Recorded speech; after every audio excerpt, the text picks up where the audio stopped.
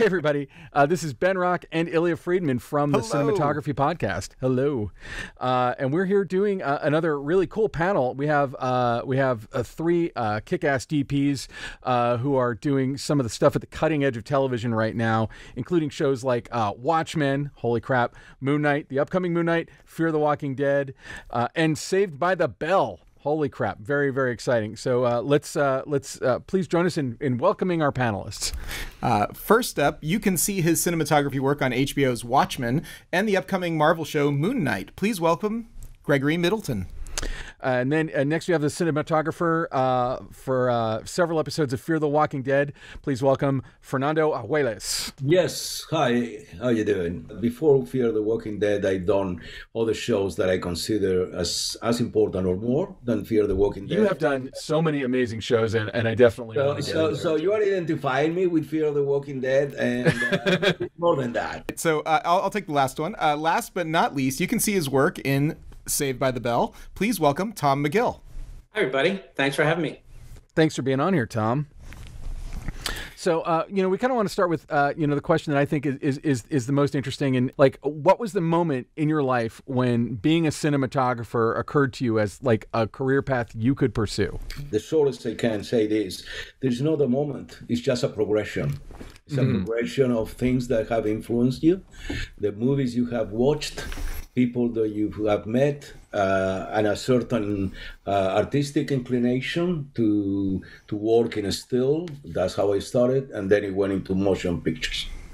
So you started with still photography? Yes, I did start with still photography, but always have that desire to going into the imaging movement, meaning motion pictures, photography that in movies. And that was probably around when I was 13. I started with the still thing. 14, I was very inclined to painting. In fact, I tried to be a painter, but I was awful further on.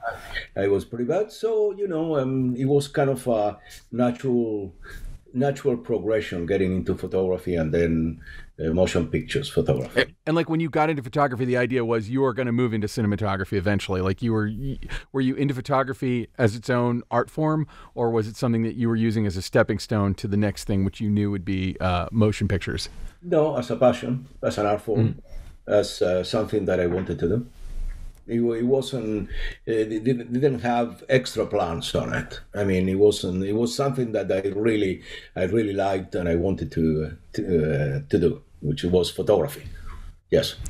How about you, Tom? What was there a lightning bolt, or was it just a progression?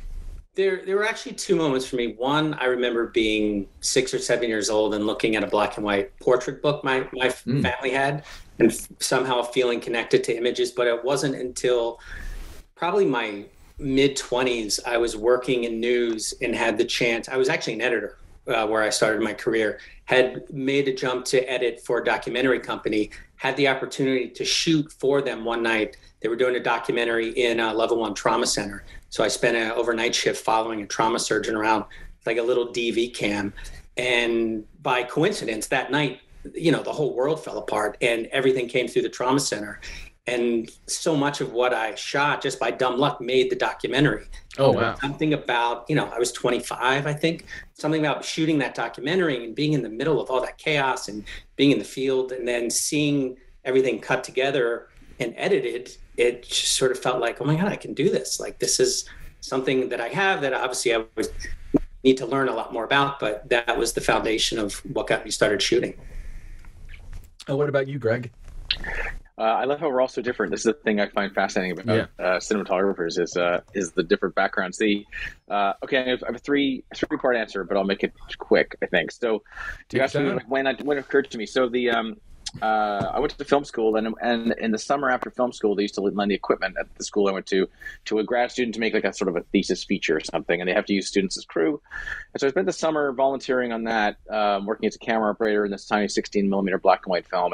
But while doing that every day for like 40 days, I realized I didn't really want to go back. I couldn't really imagine not being involved that way or just being around the camera. I really got hooked on it.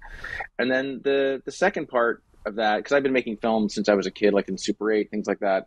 And the second part was when one of my best friends was working as a second assistant on a film called Leaving Normal that was shot here in Vancouver, where I am right now. Shot by Ralph Boda. So he was an amazing cinematographer who did Gorky Park and Coal Miner's Daughter, Saturday Night Fever, and really amazing, interesting guy. He's a German-born American. And I asked him, I said, would you ask him if I could come watch him work? And he was very kind and very eventually let me watch some stuff, watch dailies with him, and got to visit the set. And what I found so fascinating was Ralph's background was as an actor.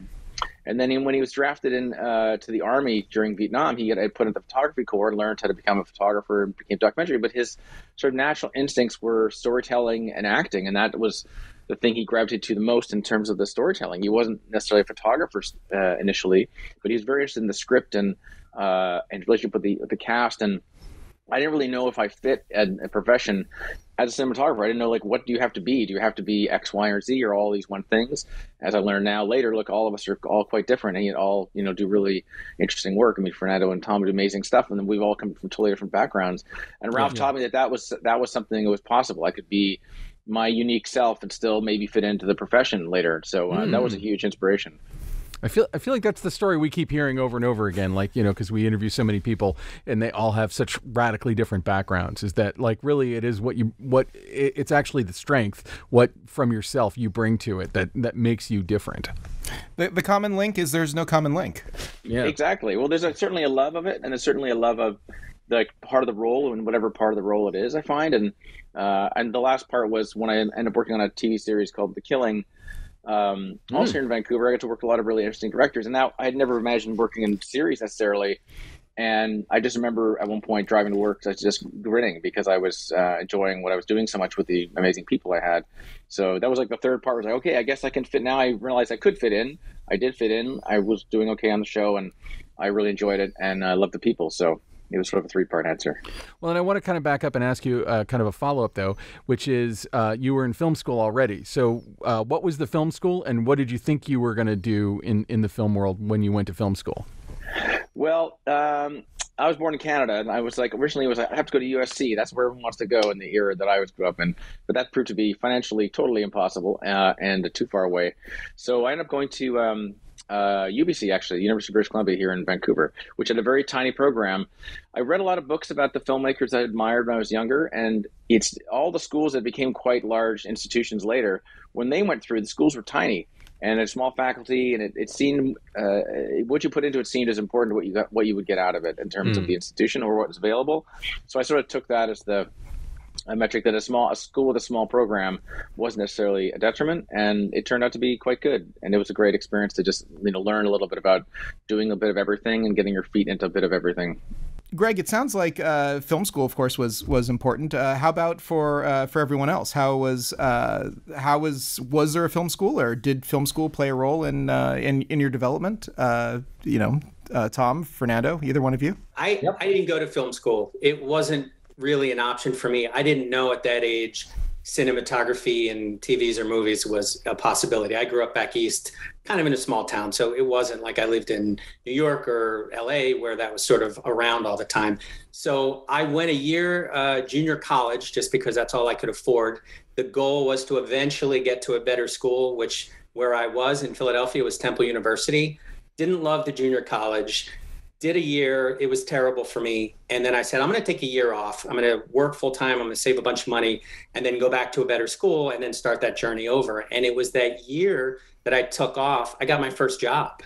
And again, that was, doing news in Philadelphia, editing news, shooting a little bit. And I sort of was like, well, I'm not really going to go back. But having, the hindsight now looking back, if that was an option, I think I probably would have pursued film school. I feel like there's some value there. There's not a right or wrong answer, but just the experience is something I don't think I quite got that would have been beneficial in some foundation stuff for the career. My 2 cents on that is that I talk to people who go to film school who have a incredible experience and then also a terrible experience and everything in between. So I think it totally depends. And I don't think that you're at a real disadvantage not having gone. I think it's the individual. It's not good or bad. It's whatever, you're trying to pursue and get out of it. I think that's exactly it. I think that everyone gets out of it what they put into it, and that's really that's. Also, I just think some people are going to flourish more in a scholastic environment. Even, I don't know, the film school I went to was not rigidly structured, but still, just you're going to function better in that environment. And some people just want to go get working. They just want to go get their feet wet and start building. Yeah, it depends also on like how many people in your class and how you relate. Yeah. It's like it's a bit of a team sport, right? So yeah. Well, okay. So I went to film school. Actually, my span is between two continents. I studied in the University of Madrid film school in Spain. Then I founded a company with other friends. We started doing short films. We ended up doing a feature film that it was shown in the San Sebastian Festival. It had some success. And then I went to the AFI. I got a scholarship, a Fulbright scholarship to go to the American Film Institute. Oh, nice. I did 85, 86, thank you, 86, 87. And to answer your question, I think the first year at AFI was very good. The second year, not that. I didn't find as much value as the first year.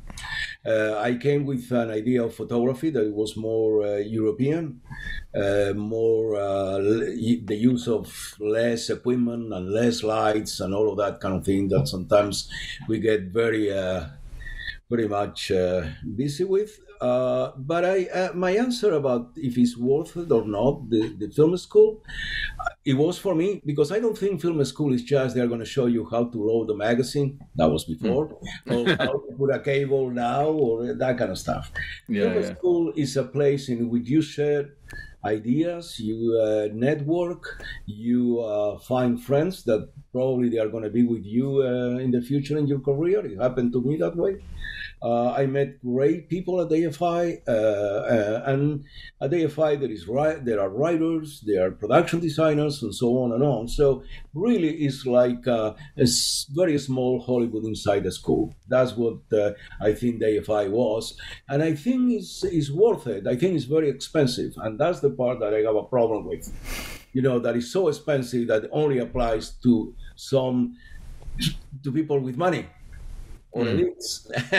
or people willing to put themselves into massive debt. I mean, who is going to pay $90,000 for a AFI 1 year program? I mean, you have to have some money. I mean, once you get out and you start working as a PA, you just pay that off like almost immediately. It's like 2 weeks, you're done. But it's not. That is not exactly true. Not exactly true. I get out and I was doing a feature film just after Get Out. And one of the actors in that feature film was Sam Raimi. It was the whole Sam Raimi group. And what was the film? That was I tell you later. I had to remember. It was Night Crew. It was called Night Crew. I'm the biggest Sam Raimi dork who ever lived. So yeah. Him and his brother acted in that movie. Ted? But that was 1989. Mm-hmm. And, the producer was the guy that produced Tarantino's first movies. Lawrence Bender? Lawrence Bender. Well, exactly. Yeah. Lawrence Bender. So how I got that connection goes through AFI. Was through a guy that his name is Doug Hessler, that called me to shoot that feature. The director of that movie was Scott Spiegel. Maybe you find it online right now. I do know Scott Spiegel. I mean, I don't know Scott Spiegel personally, but of course I know who he is. Co-wrote The Evil Dead 2, and I have a whole Scott Spiegel story, but I won't bore you with it. So all of that group, I did that feature, the first Intruder. I love that movie. It came from be friends and network at AFI. I was lucky. Some of the people, maybe they go to a PA, like you said. Yeah. Just, it's a little put down to say somebody trying to put it on, then works a PA like a laugh.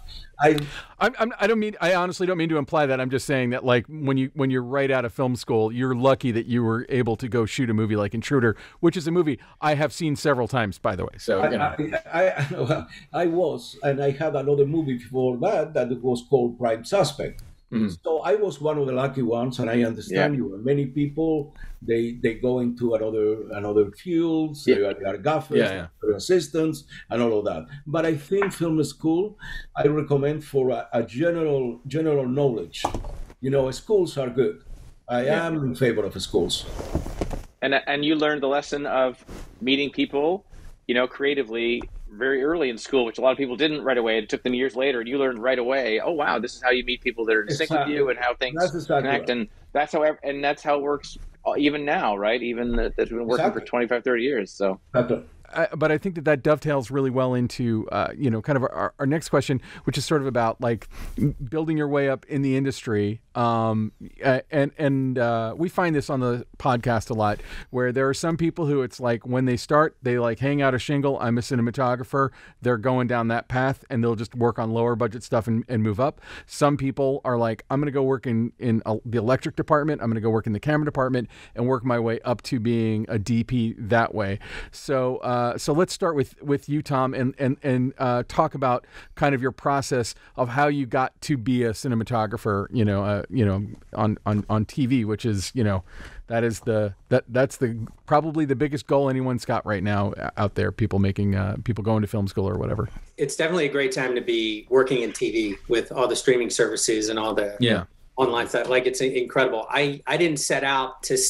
When I was going through working on documentaries, the goal wasn't, I'm going to DP half-hour comedies one day. Like, that's the whole thing I want to do. I had no idea. I kind of started the route of documentary, which, I did for a couple of years. And just by dumb accident, that led me into reality TV, which was sort of that handheld documentary style of shooting. And that was back in the day when you'd be hard-pressed to find any reality TV on your TV. There were maybe 3 shows. I sort of went down that road just because I was able to keep working and support myself, having moved to LA. And I was also having the opportunity to travel the world, which was incredible, and meet some incredible people, even though maybe the content I was working on wasn't like anything I was like really, really passionate about. But I loved shooting and I loved being in different environments. So I sort of enjoyed trying to shoot a little bit of everything. Some sports I've done in my life, some reality TV, a lot of news features that eventually led me to operating on a show called The Office, which was that handheld doc style. So having, 10 plus years of that doc reality experience where, the camera's on your shoulder for 12 hours a day and you're pulling your own focus and you're just running around like crazy. I mean, that was the perfect fit for an opportunity to get into The Office. So I kind of got into the scripted comedy world that way and just operated for a long time. And then eventually on a show had the opportunity to bump up and sort of took it from there.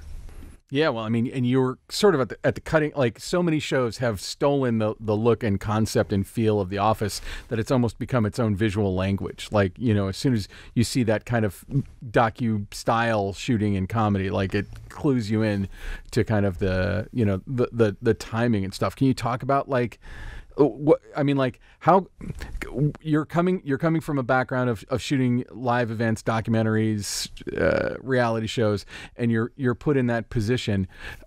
Did your methodology or anything change? Now that you're doing something that's more narrative. Yeah, very much so. Some things were easier. Some things were a little more of a challenge. The style of the show was created, the look of the show, that style, by a guy named Randall Einhorn, who I had worked with in the documentary reality world also. The B operator was this guy named Matt Sohn, who went on to DP a lot of stuff. He now directs. They both direct now pretty much full time. So coming in, kind of learning a different way, a different set, the way a different set works. And, that very specific style, which when you look at it, feels very zoomy and panny and whip pans all over the place. But there's a very specific theory behind when you would move, when you would kind of make a move or dive for something. And the thing that's great about that is, you have the option and the ability as an operator, if you feel something or see something, you can just go grab something. It's not like this pass, we're going to hold it 2 until we get the performance we want. Then we'll go in and we'll do some coverage. We'll go closer. You're free to kind of go all over the place. Yeah. So it was sort of... You're basically a character on that show. Yeah, very much so. They created a really kind of interesting look that I don't think was really done at that time up until that point. So the other thing that was really challenging is, you would have these giant bullpen scenes where you have like 8 or 12 people and you have to almost memorize the scene because you're at this corner for this line and then you got to whip over here and be ready to get this one at this line. So you're almost learning the dialogue as if you're, like you were saying, a character on the show. Yeah. So it was really fun. It was a great education, like my first time into the scripted comedy world. So I'm very thankful for that experience. And it's a show that obviously has some teeth. It's on Comedy Central 24 hours a day still. Yeah. It's meme worthy. It's been, having been off the air as long as it is, and people are constantly dropping memes of it. And if you're familiar with that show, man, you just know those moments. So can I ask Tom a question quickly? Please do. The one thing about The Office, about that style comedy too, is what I think is really fascinating, Tom, is that there's, as much as the memorizing the dialogue is important, so much of what you're shooting are the looks, right? Which are not the lines. Do you know what I mean? Like there's a whole subset of, which is a great thing, which you don't really get when you're learning about script and drama, is that, like, I mean, the dialogue is not the scene. The scene is what's going on between the actors. And you guys are always on The Office. You're always because the look is almost usually the joke. More is the reaction to anything else, which you guys play so beautifully. So it's like, you have to know the scene, but you're also looking for that, right? Were you conscious of that early on? Yeah, 100%. I don't know if I was. It was something that I'm sure I picked up that was subconscious, which is also what's great about being an operator on a show like The Office, is you have this freedom and you're pulling your own focus. So it would be so hard to just dive to some part of a room if there's a reaction that someone is giving that they haven't done before and you want to try to grab it. It would be really, really hard to have your first AC try to keep up. You would just buzz everything. In that style of the show, a little bit of a buzz focus here and there adds to it. But you're basically given freedom to just kind of go after whatever you want. And even if you went somewhere and the reaction didn't play, you could do another take. It'll be there the next time, or they have you go do something else. But so much of it is the reactions, not necessarily, the dialogue stuff. Yeah, well, and I hadn't even thought about that. So thank you for bringing that up. I mean, like, when I think about the memes of The Office, it's often one of the characters kind of looking at the camera like, like it's a reaction shot. Yeah, I know, and that's like, you guys were brilliant about capturing that, and again, I think created a style of that. Yeah, that's all Randall Einhorn and Matt Sohn. Yeah. Oh, well, let's move on to you, Greg. Like, what was your what was your kind of pathway? And at some point, you have to talk about Slither, because I can't not mention Slither. Slither, yes. Oh God, yeah, I love that. I'm proud of that wacky movie. I'll try and keep this kind of brief. So I ended up being pretty fortunate. I actually worked at Panavision over one summer when I was in school, just cleaning filters, learning cameras. And I got taken out as an assistant a few times, and I realized I didn't really have the temperament necessary to be an assistant like for a super long time. And I was figuring out what to do. I read a bunch of books about how other cinematographers had started. And it seemed maybe shooting more and more myself might be better for me. So I shot a whole bunch of student films and films after school to try and build up something. And then, similar to that summer I told you about when I started, and I was off camera working on this little tiny student feature. Yeah. 5 years later, the production designer, who's a good friend of mine at the school, it was her turn to make a film, and I shot that feature film. That was like a little tiny, made for $70,000, shot in 16 mil art house film called Kissed, starring Molly Parker. It's about a female necrophile. Oh, I'm very familiar with that film, actually. Yeah. Yeah, I think have we talked about this? We might have discussed this once, but anyway, that was the beginning of. That was at least me, authoring a feature-length thing as a cinematographer. And once I had one thing to show, then another filmmaker can see it. And that's how I actually met Jeremy Podeswa. I shot his second film, and he's a filmmaker I met in Toronto. He'd seen the film and met Lynn, and that was sort of the beginning of a career. It's really about just, you have to make something to show. It's like the catch-22, which we've all had. It's like you can't get a job until you've done a job. And that was the beginning of getting into some small art house cinema. And I did a lot of films in that genre. And then when James Gunn did Slither, he had a few choices for cinematographer. He's like, I'll take the guy who's done the weird movie about having sex with dead people, more of an art house type thing. That was the right call. He gravitated to something like that more than just someone who'd done a lot of series at the time. And I was grateful for it. James is a hilarious character, and I've never laughed so hard at all during a shoot. It was incredibly stressful. It's a very low budget movie for what it was. It was only about 14 or 15 million for something that was, really? Oh yeah, that script was 30 million. We were constantly trying to figure out how to cut things down, and but it got me, gets you approval to the next. It's all about getting approval for the next scale of production, and also filmmakers can then describe how they like working with you to somebody else, and that's you sort of learn that early on. It's like you want to be. you want to. I want to finish a project and have the people I'm working with think I don't want to do another project without Greg. Not just do good work, but you want to be hopefully a good asset to them and a good collaborator, and that's sort of the part of it. So, but that was the first thing that started my actual professional career, because then I had enough stuff to start, and that would lead to more jobs, and you sort of work one after the other from that. Well, and Fernando, you already kind of touched on it a little bit, but if you could talk, I mean, like, so, you went to school in Spain, and then you went to AFI, and, from Intruder on, were you all DP at that point, or, were you, bumping down to operator or something on other projects? Pretty much was all DP from there on. I love operating. I don't love the handheld, shoot everything you want, but sometimes it's plastic. Everything you move, just shoot it. Yeah. I'm more a DP in that sense. I'm sorry, Tom, nothing wrong with that, but I gotta say it. You're fired from the office. More like Gordon Willis kind of thing. But anyway, so it was DP from there on. From there on was DP. I kept doing features, and then all of a sudden, there was back at the end of the 90s, it was like an offer to do a TV show in Spain, and I took it. It was an American TV show shot in nearby Madrid, and I took it, and then I got hooked up with TV, working for the networks, Prison Break, all of those shows. Yeah. Amazing stuff. 7, 8. Thank you. Swamp Thing.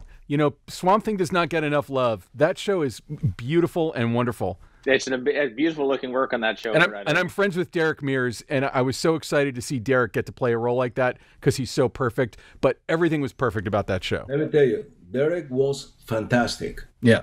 I mean, no good. I can tell you that I was there looking at the guy, and he's the Swamp Thing. He's so good. He's the Swamp Thing. I mean, I would keep that suit and live with it for the rest of the life. He was like, dude, he took it, and I'm very proud of that show. It was a very risky show. We went very dark.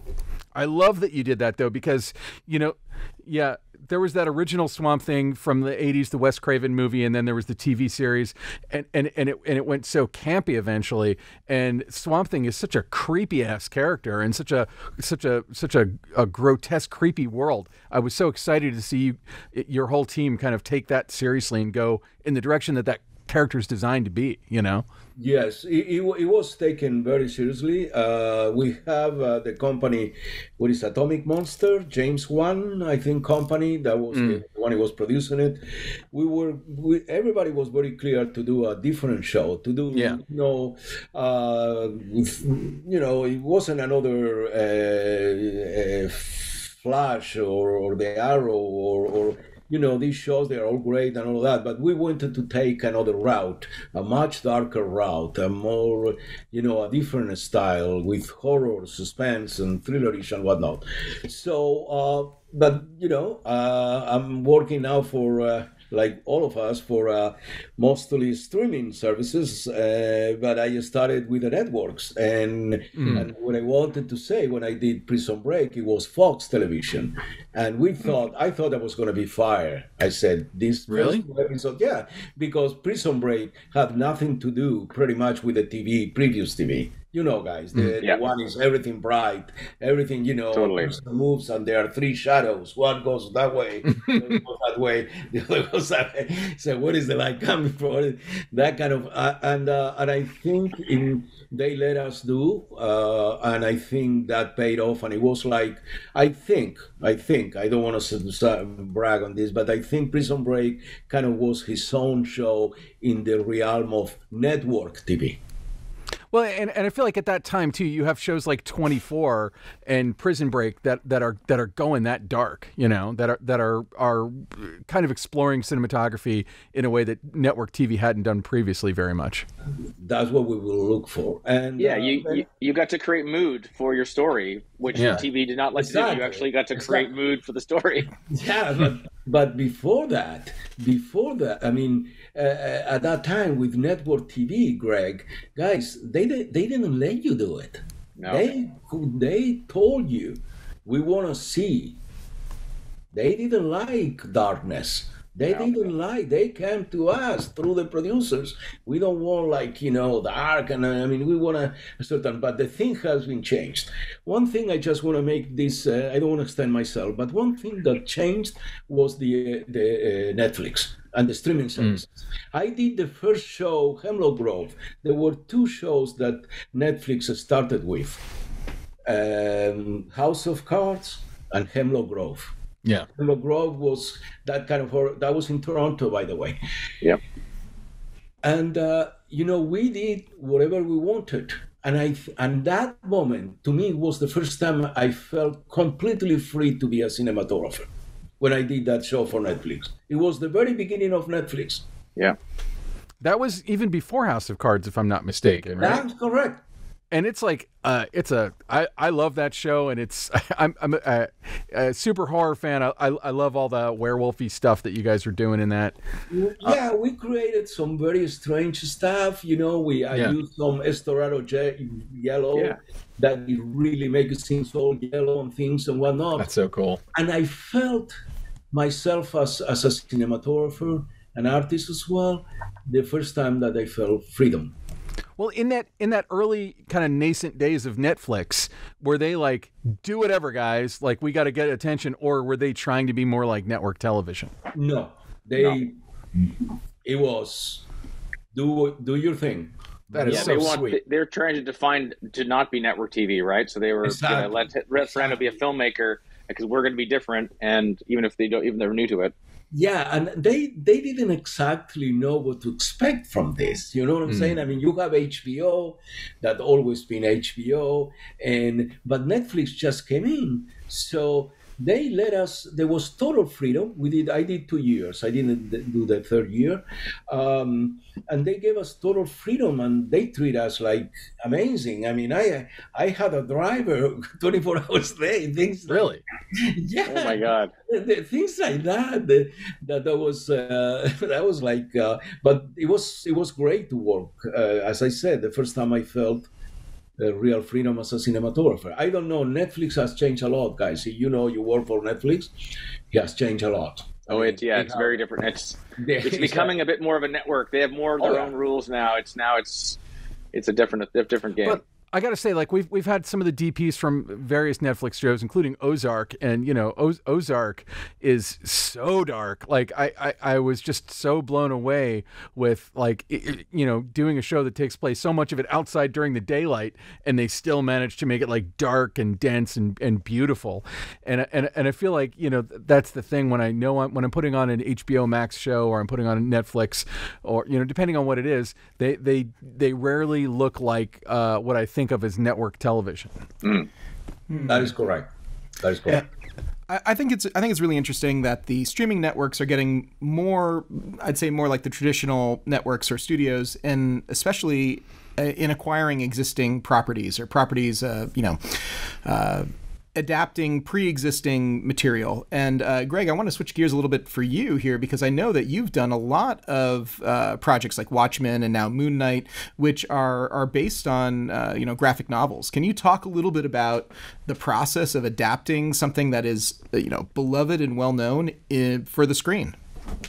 That's it's interesting because the two, although they're both based on comics, the two are very different projects in terms of their how they're started. When I think just quickly about Watchmen, when I started that, which I did 4.5 episodes. That's like half the series, right? Yeah, and I didn't do the pilot. Andre directed the pilot, did a beautiful job, and we also knew Nikki, the director, that we both know her. And we reshot some of it when we built some new sets. But the bigger thing, because they'd done the pilot, we had quite a bit of time between finishing the pilot and then prepping for the reshoots to starting the series to spend more time to develop like a visual language and look at hey, what in this worked, what in the comic we want to bring out.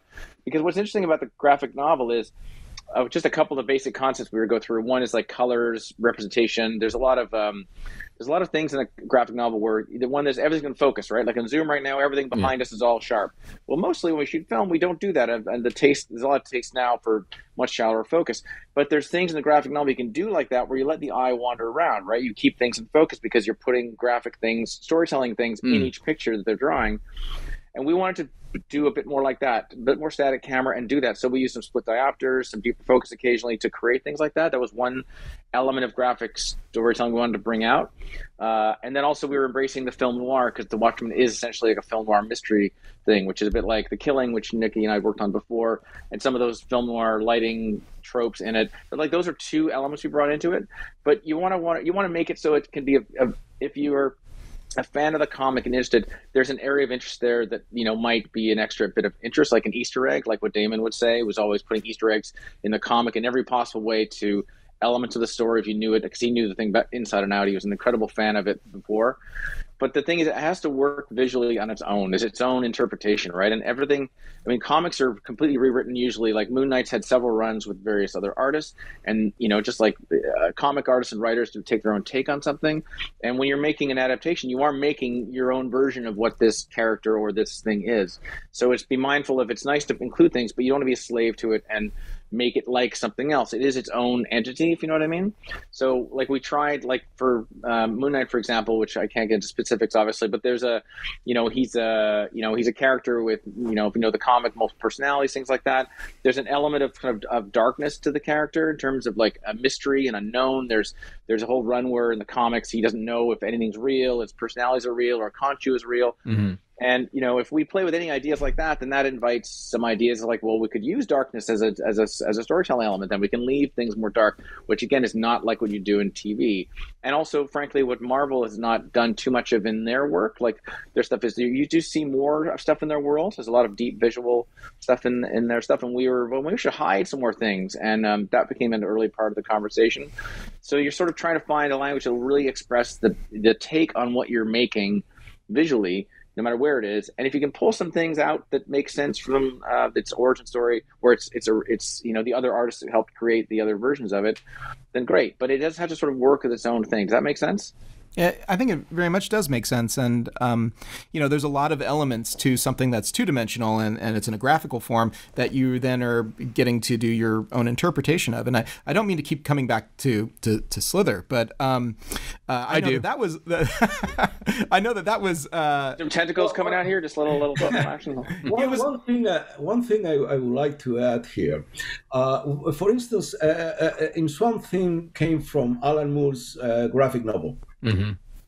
You take the graphic novel and you do an interpretation of that. You can the graphic novel is almost like a storyboard, quote unquote, mm-hmm. Of the kind of framing. Yeah. For instance, what Greg said was very interesting about not moving the camera. If you look at Swamp Thing, there is no camera movement, very little, and everything is pretty much organic. We didn't have the composition. The composition is the almost a Kurosawa 3 people composition, which is the triangulation of composition. But furthermore, we didn't do any very little VFX. Most of it was organic on the set, camera, the stuff. Yeah. But just answering to that, you take interpretation from the graphic novel and you apply what you think is right for the show. And of course, the executives and showrunners are going to look at it. And if you sneak in, like if Fernando, is there one shot that was there a panel in Swamp Thing where someone, we should just do exactly something like this once? Was there a couple panels you pulled out that maybe you almost imitated in the show? Because we did a couple of Watchmen just for fans of it. They were great. Also we have a lot of stage. I assume that Watchmen I would have seen. You have a lot of stage as well. Mixture. We have lagoons. We have actually real lagoons. I mean, built in the stages. So that restricted some of the freedom of going everywhere. But that's.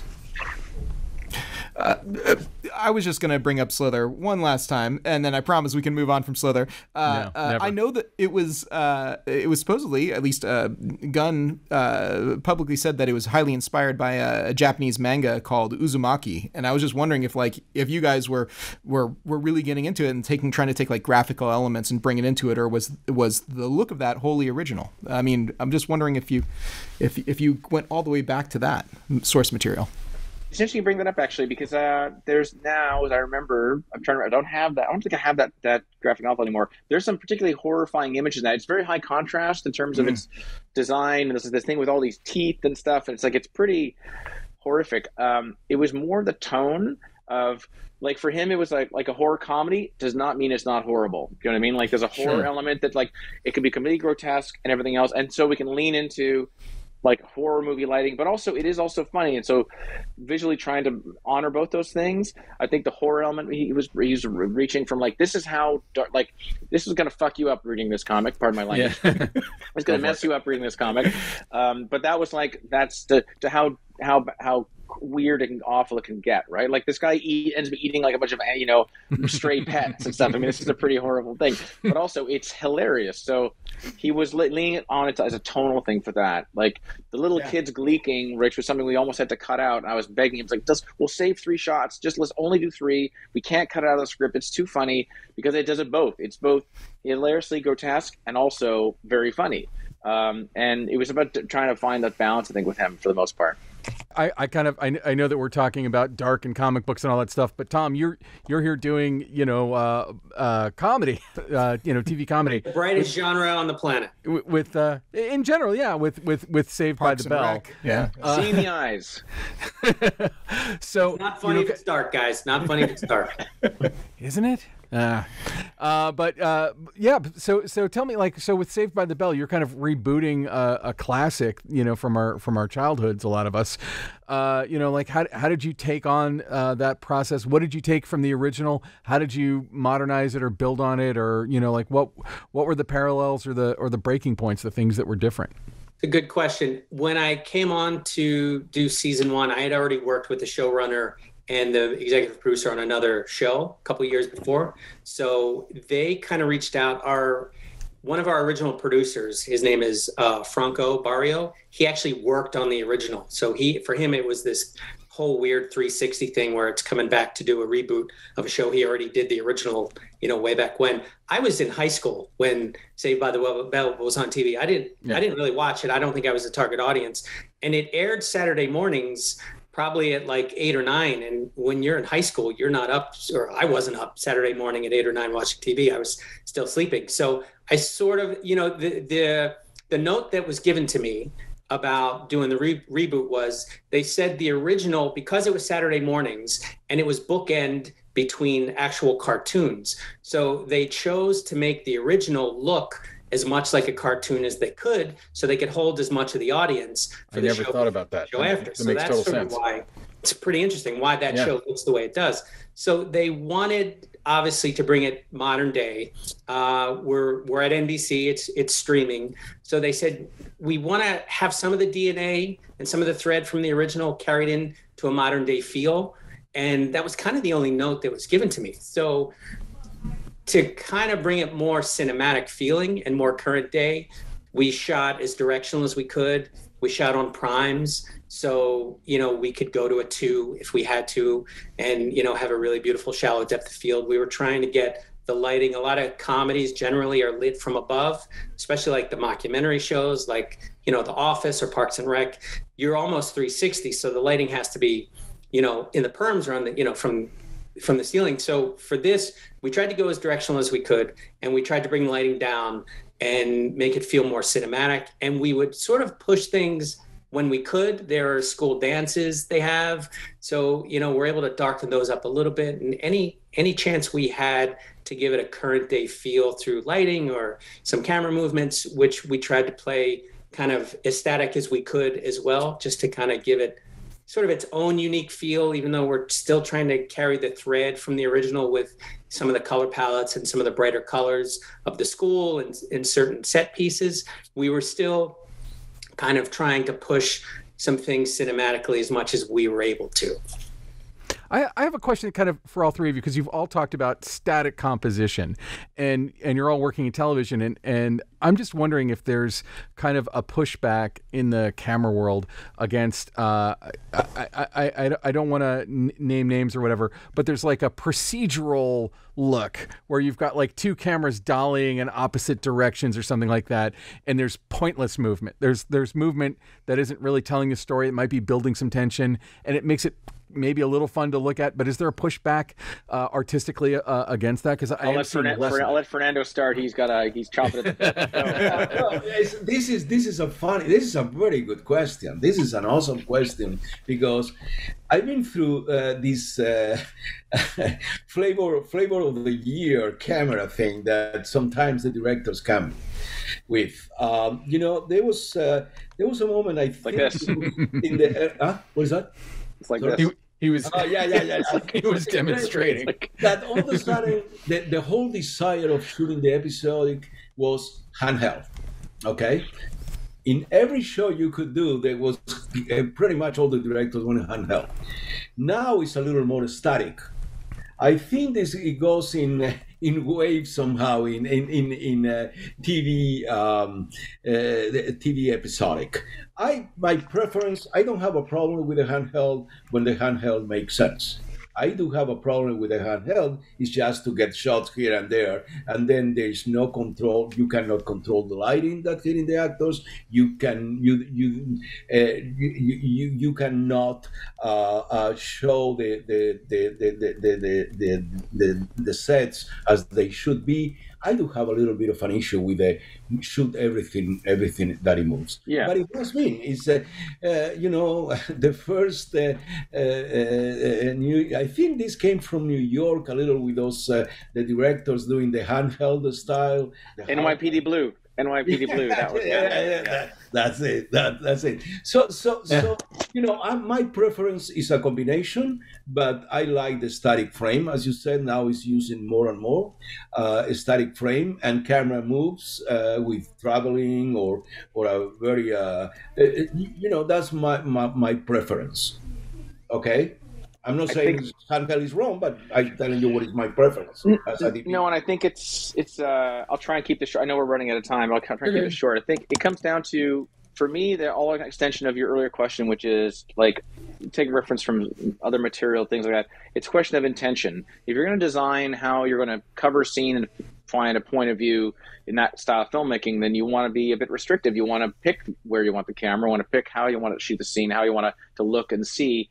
And Watchmen was an exercise in that. It's like, and some discipline. One, the thing when TV, when you don't have a lot of time, is you can't cover everybody necessarily all the time. And the other thing we have to balance in television is the ultimate director is also the showrunner usually. And for someone like Damon, who writes incredibly fantastic dialogue, he does enjoy having close-ups in all his other shows because he does cut close-ups. So it's not something we can deprive him of that. He's going to cut that. But it doesn't mean that we do it for every single thing all the time. If we want to use a very specific composition to express part of a scene, don't cover everything at the same time and make them give them too many options to cut out of it necessarily. Always, if you want to have a design for it, the ultimate expression of that in that series was the black and white episode, This Extraordinary Feeling, which had the sort of a long dreamlike view.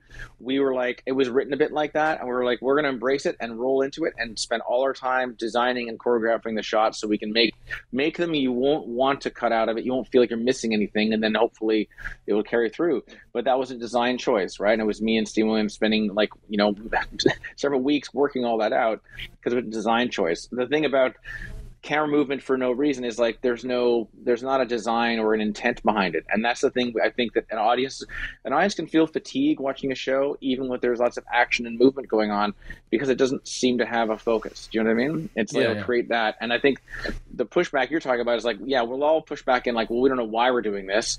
I mean, when Tom's doing his thing, he's finding the scene. He's listening to the scene and deciding how he's going to put the camera. He's making choices which will take the audience along. And that's, there's a choice there. Just because there's other things, if you randomly do it and no one is paying attention to the scene to pick the point of view, it's exhausting for the audience. It doesn't have the same feel watching it. There's a lot of pressure on set too if you have bigger days. We generally, I think most TV shows probably have two cameras, an A and a B camera. And obviously, bigger days, maybe there's a third or fourth camera.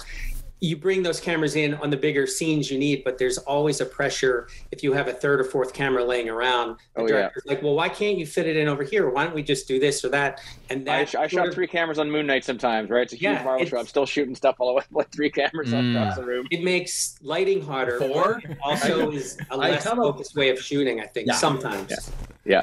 But guys, this is, okay, let's have more shots. You can only cut one shot, okay? It's only cut one shot. But the whole thing is, let's have more choices. So finally, they shoot in 3 cameras continuously. I've been in situations with 4 cameras. I can show you a picture. I was like, thank God that they were all in the same direction, but still, why 4 cameras? It's just to have more shots to edit. And also the other thing we forget is on the timeline of those shows is not just us having less time. The editors have less time. If you give them that much material, they will not be able to log and find the little moments and experiment with the 25 versions to distinct. They don't have the time or energy. It's too much to fit in their heads, and you can sometimes drown in it, and you wasted all the effort completely because they can't even find the shots that would be good. I just finished a pilot, guys, with 1 camera. The director and we decided to shoot it with 1 camera. I cannot talk more about it because it's... I was going to ask you more. But his name is Darren Serafian. He's an old director. He's been around 4 years. 1 camera. And I tell you, we didn't miss anything. No. Do you think that sometimes there's like a weird machismo around, like, oh, we did 60 setups today, but it was 62 camera setups, so it's really 25 lighting setups? Definitely. But nobody sees that when they watch the show. They don't see a page on the thing. Yeah, here's the number of setups. Here's how many scenes. Nobody sees that. Exactly. Nobody sees that. And, you put there 1 shot. That's what you do.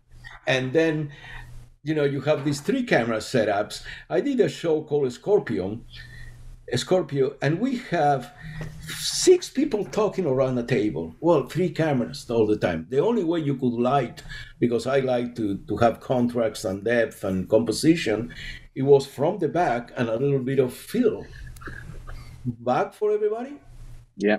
Yeah. And a little bit of fill. There's no way to light for 3 cameras otherwise, because the light coming this way is a shadow on the other guy. Yeah. And and the one thing about the one, not to feel like we're all dissing the multiple camera thing, is that there are distinct purposes for it. When, like, for example, if there, like, we had some stuff where there's a lot of improv sometimes between characters on certain shows, and getting matching coverage when they're changing the scene is incredibly invaluable. Like, the scene can have a life that it would never have had if you had to then go back and redo coverage or something. Yeah, and that's that's a whole different. Again, there's an intent to that, right? Cross cover a lot in the comedy world. Yeah, I was going to say, Tom, between like the Parks and Rec and Office World and that sort of thing, I have to imagine a lot of that's got to be 2 cameras, because otherwise the performance is just not going to be the same every time. Yeah. Parks and Rec, we pretty much cross covered almost everything, because so much of the comedy is improvised at times, and if you have only one side of it, it's going to fall flat because you're never going to get that same moment or the same energy. You have to turn around and get it. So much of it is in the coverage that you get. Saved by the Bell is different, and with comedies, the one other angle of why there's so much coverage, especially with comedies, is so much of the funny is in the pacing, and so much of that pacing is sculpted in the edit. So a lot of the producers and showrunners prefer to have as much coverage as they can, because then they can sort of finesse those moments. Yeah, where comedy doesn't really. Yeah. There's not a lot of like oneers in comedies that are hilarious. It's a lot of coverage because they're editing for pace. It's almost like rhythmic, like music. But Tom, that's perfectly fine. The thing is, not only in comedy, also in drama. In some situations, they're asking for 2 or 3 cameras sometimes. And they are putting you, because you have such a specific, dark, contrasty, sided, whatever it is, lighting, that all of a sudden, when they put you that camera in that place, all of a sudden becomes flat as flat. You know what I mean? Yeah. I understand your point perfectly. I just finished this year, actually, Princess Switch, which is a comedy with Vanessa Hudgens, Princess Switch 3.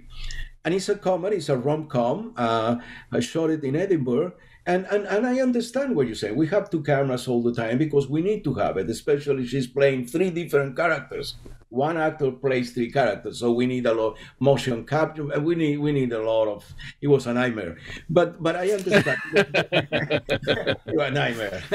I will tell you this in private, a nightmare. So I understand the two camera deal perfectly, and we try to play the two cameras so the light doesn't suffer that much. You know what I mean? It's know that all of a sudden you fly, one shot has some darkness and the other is flat. But in drama, in some situations, when you ask for three cameras, you know that one camera is going to be almost unusable lighting-wise. That's my opinion. Yeah, it's true. I've been through it. I go through that almost, a couple times on every job I do. There are days where one angle is always sacrificed, and there's really not a whole lot you can do about it. No. Yeah. No. You do your best. Hey, I want to jump ahead a little bit here. Fernando, Fear the Walking Dead. I'm sorry, I was just laughing. The three of us, the DPs, we're all like, yeah. We're like, Yes, the sacrifice. We were like, yeah. If we don't move on, it's going to be time to break out the drinks because because everyone's going to be lamenting that third angle that just didn't work or wouldn't ever work. So anyway, hey, I want to throw in Fear the Walking Dead here because you're working on a project that is an abstraction from another project that is, beloved and is on TV, which is an abstraction from the graphic novel. Do you feel any, as the author of the images, as the author of the look of what you're doing, do you feel any responsibility to try to be in the same world of the stuff that comes before, or do you get to kind of be completely free? Because I know, Walking Dead, 16 millimeter, grainy. They have a very specific look, and the comic book's very stylized. When you come to this, what's your approach? What's your feeling? How do you get into all that? I came on season 7, and that was the only season I did for some personal reasons, and personal reasons I didn't keep going with the show. But in another season, I don't know if it's going to be another season. But season 7 it is completely different than the rest they did before. Season 7 happens after a nuclear explosion. So even the zombies are nuclear in this case. So nuclear zombies. We created a completely new looking show with a showrunner, completely new, has nothing to do with the previous years, if that is your question. The colors were way much more contrast. There were a lot of orange, heavy, thick oranges, a high contrast. So it had nothing to do with the other years. It was new because that wasn't in the graphic novel. There was not, that I know of, there was no nuclear explosion. Maybe at some point, but nobody showed me anything as such. All right. Well, I was just wondering if that conversation comes up, if you have to at least make it seem like it's the same world, or you get to be completely creative and essentially go off from there. I think both of them. I think we got some of the previous years, but really the look, the colors, they were pretty much different than the previous years. Yes, sir. And we did a lot of testing, by the way. We did some very serious testing. What kind of testing were, the usual sort of stuff, hair, makeup, camera, or something? Okay. Yeah, I did lighting, quite a bit of lighting tests with different gels, different colors at night, using yellow combined with blue to create a kind of a greenish, weird moonlighting. We did for night, we did for day, we did for the stage day, for the stage night, exteriors night and day, and all of that kind of stuff. Wow, that sounds like a tremendous amount of prep work, and clearly it paid off. We're just about out of time. I want to just quickly throw to everyone here. Is there a project or something in particular, a topic we didn't get to talk about that you wanted to bring up here in the final minutes? So we can certainly do a speed round if you want, and we can kind of jump into this, or I'll give you guys the option if there's something you want to chat about. I always feel like I'll go in with an agenda, and there's always a project that you've done that doesn't get enough love, or something that would be worth bringing up. Yeah, I'm sorry. I think Hemlock Grove didn't get enough recognition for the look that we created in that show and what we intended to do with that show. And I don't know why. I don't know what it really happened. I think it's because Netflix was new at streaming. It was early days. People early didn't days have of the Netflix, habit yeah. of streaming yet. I mean, we came up with things like starting all the scenes using 12mm lens, very Kubrick, still very low, very symmetric. That's what I think. So, but I don't want to extend on that. You guys. Well, it's definitely still on Netflix, so it's worth checking out. Sure. All right. I don't mean to throw you on the spot, but Tom, you got something you wanna throw into our lightning round here? The lightning round answer for me is there was a show I did a couple years ago for TBS that was a comedy that was a parody on the 1 hour police procedural. It was called Angie Tribeca, and it was so great. The writing was incredible. It was very much like Airplane or the old Police Squad Naked Gun shows, and with the cinematography that we were told to do was almost 1 hour drama, really dark stuff. So it didn't run as many seasons as I had hoped. It was so much fun to do, but hopefully it still has a life out there, and I'm very proud of that show. Awesome. Greg, you want to jump in? I think I just mentioned two things I mentioned at the beginning. One was the first film I shot, Kissed, a little tiny film, which I don't know where it is. Hard to find. It might be on YouTube somewhere, but I believe I saw it at a film festival. Like it might have been at the Florida Film Festival. Oh, actually, you know what? Because Lynn and I are discussing, we're going to try and maybe do a 4K restoration of it, like a proper transfer. Because I think it's being handed back from the American distributor now after 25 years. So we're going to maybe try and do that. So maybe that'll come out again. And then the other thing is the project I was going to mention was I talked before was The Killing, just because it was a very, very dark TV series, similar to what we were discussing before, where we got to shoot in a more cinematic way. I shot seasons 2, 3, and 4. And I got to work with some really interesting independent directors where we really embraced similar to what we all said before. We got a chance, like Fernando said earlier, where you suddenly felt like I felt I could become, like I was still shooting being a cinematographer on a film, even though we're working on a series. It was approached the same kind of way with an amazingly empowering boss, Vino Sud, and amazing filmmakers like Nikki Cassell and Ed Bianchi, and I got to work Jonathan Demme, and that it was a bit more of a, we could shoot through a glass, do the entire thing in a 2-shot, right, and use a reflection for an entire scene or things like that. And it was anyway, for me, it was a sort of a birth of like that being able to do that kind of artistry or that type of intention in work that was still basically a police drama, a very dark police drama, but. Well, before we go, let's ask each one of you, like, where can people see your work? Obviously, your work is on all the streaming services, but do you have a website, Instagram, Twitter? Where can people find you, interact with you, maybe? Let's start with you, Greg. Yeah. I guess I'm on Instagram. I think I'm just Gregory Middleton, ASC, CSC, I think, on there, or Middlecam. I don't use any other social media than that. I haven't posted in a long while, but I'll start posting a bunch of Moon Knight stuff coming up as the release is coming up. I don't know when this is going to be. This is going to be out, I think, during the episodes are going to be out. And that's about it. And and Gregory Middleton. I have to find out my website. it's on there. I remember I might change the address, but. What about you, Tom? I don't think I exist at all. I don't have I don't have any public social media accounts. I don't have a website yet. I've been working on it for the last 20 years, just trying to find stuff. If you want to see some of my work, if you really had the time, you could check my IMDb out and then watch a couple of the shows if you feel like it was up your alley. Yeah. That's kind of it. IMDb is a great resource for all that stuff. Oh God, yeah. I can't imagine life without IMDb. What about you, Fernando? Just the Instagram, Facebook, Fernando Argüelles ASC, and FernandoArgüelles.net.